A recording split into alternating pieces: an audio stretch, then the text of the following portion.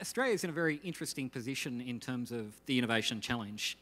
The challenge for innovation policy in Australia, unlike in most other countries in the developed world at the moment, is a challenge of complacency rather than one of crisis. Australia is privileged to have enjoyed almost 2 decades of uninterrupted economic growth. We managed to escape the global financial crisis without slipping into recession. As a consequence of that growth, we have very low unemployment, our budget is in a good situation, and our public debt is expected to peak at less than 15% of GDP. So we're very well placed. On the back of a strong economy, we've managed to build a very comfortable quality of life. On the United Nations Human Development Index, Australia is topped only by Norway.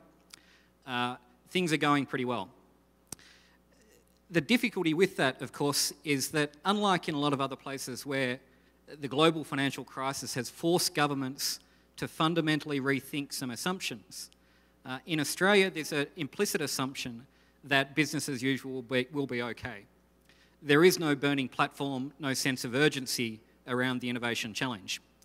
What there is, however, is a deep underlying sense within the community, a concern that there are long-term challenges that we're not necessarily planning for, preparing for, or investing for, and a sense that the future is something that perhaps we're feeling our way towards rather than actively preparing for and shaping.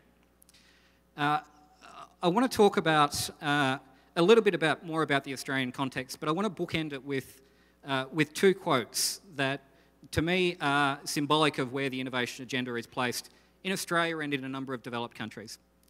First of all, do we have the PowerPoint presentation? Yes.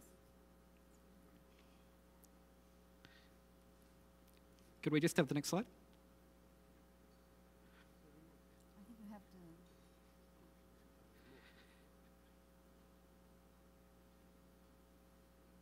to... That's it. Sorry. This is a quote from arguably the policy expert of the 20th century, John Maynard Keynes. Keynes's aspiration was that, was that the expert economist, bearing in mind that Keynes was talking in a time when economics was intricately linked with moral philosophy and solving real-world practical problems. Keynes's argument was that the great policy advisor, the great policy expert in government, had to reach a high standard in several different directions, combine talents not often found together, must be a mathematician, historian, statesman, philosopher, all in some degree, must understand symbols and speak in words, must contemplate the particular in terms of the general, and touch abstract and concrete in the same flight of thought. He must study the present in the light of the past for the purposes of the future. Any policy expert that is capable of doing that is a truly extraordinary person. And Keynes was probably the best we've ever had in this space.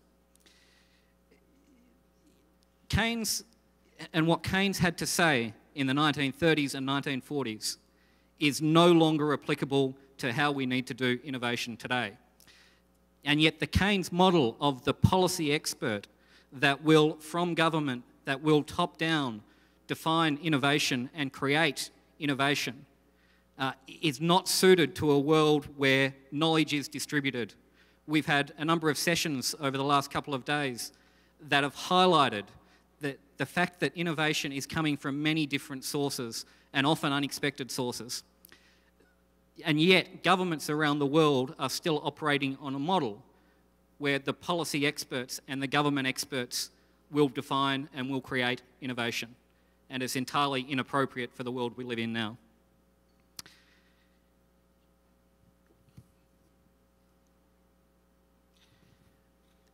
Australia's innovation policy, released in 2008 on the back of a National Innovation Review, is called Powering Ideas. It's an innovation policy that will be familiar to many people because it's the basic formula of national innovation policies around the world. It's consistent with the prescriptions of the OECD Review of Innovation Policies. It deals with innovation from a perspective that has dominated innovation policy around the world, and that's the perspective that innovation is the same thing as science and research.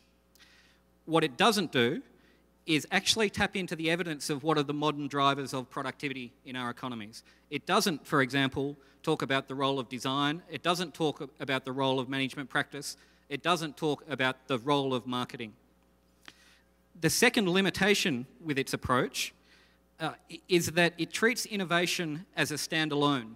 It doesn't treat innovation in the context of innovation being one aspect of a nation's prosperity. It doesn't treat innovation as innovation being a means to achieve a larger public purpose. And I'll talk about those two issues a little bit more now. What's up on the screen at the moment is a summary of Australia's competitiveness performance against the Global Competitiveness Index. And what this reveals is that Australia is a nation with very strong institutions, exceptionally strong policy leadership, very strong basic health, education, research systems, and a very strong history of market-oriented, efficiency-based reform. We, in the early 1980s, opened our economy, deregulated our financial markets. In the 1990s, we further went down the path of competitive markets with national competition policy. And more recently, from 2005, we've had a national reform agenda based around health and education as drivers of prosperity. Where Australia performs less favourably, however, are in areas of innovation, of technological readiness, of the sophistication of our businesses and the management practices of our businesses.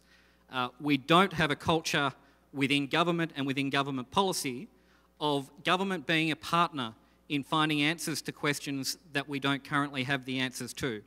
There is a culture within policy in Australia that is a very strong evidence-based culture, and it's a very strong risk-averse culture. So government is reluctant to invest in finding solutions to problems that are genuinely challenging.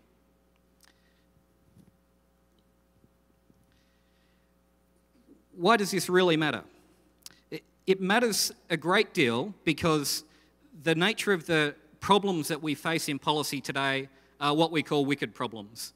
They're problems of urbanisation or ageing populations and the rise of chronic disease, or resource productivity around energy, water and food security. By their nature, these problems involve complex systems. They are dynamic, they constantly change as they are worked on, and really importantly, they involve the actions and the contributions of not only governments, but also the behaviours and the commitments of businesses, of communities and of citizens themselves. These problems are problems that are not in any way suited to the traditional model of public sector bureaucracy and hierarchy. The public sector is not equipped to deal with the wicked problems that we have to face today. So what do we need? In terms of the how we tackle such problems, one of the things that I think we need to bring to the table is the concept of prototyping, scaling, design thinking. This is how do we find solutions to problems? How do we establish the process by which we learn solutions and then scale up? An aspect of this that we don't talk about too often is the problem that we have in working across disciplines.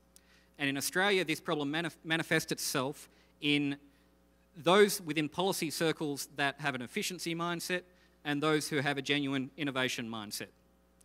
So we rarely bring to the table, when we're talking about issues such as climate change and shifting resource productivity or healthier lifestyles to combat the rise of chronic disease, we rarely think in the same space about how we bring institutions, how we bring market-based reforms, how we bring the latest technology, and how we bring an engagement with other actors, businesses, communities and citizens, and how we use these things together in a system sense to affect change.